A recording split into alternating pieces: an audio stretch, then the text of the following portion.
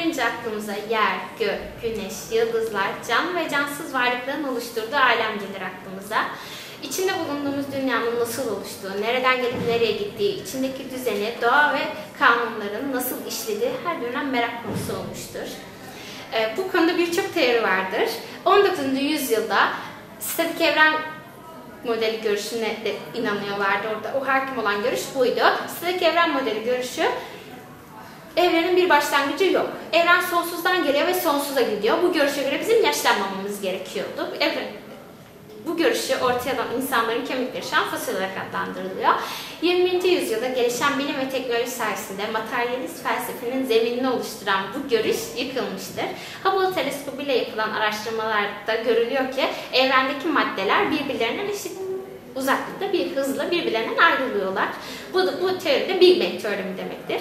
21. yüzyılın içinde olduğumuz şu günlerde Big Bang teorimini destekliyoruz. Big Bang teoremi sıfır hacime sahip bir noktanın patlaması ve bunun sürekli genişleyerek devam etmesi demektir. Evren bir noktadan başladı, genişliyor ve bir gün tekrar bir noktaya tekrar geri dönecektir. Örnek olarak puantiyeli bir balonun şişirmesini örnek olarak verebiliriz. Modern fiziğin bize yeni ortaya koyduğu bu şeyler 14 yüzyıl önce Allah-u Teala'nın bize indirdiği Yüce Kur'an-ı Kerim'de şöyle bahsediliyor bundan. O Allah yerleri ve gökleri yoktan var edendir. En'am suresi 101.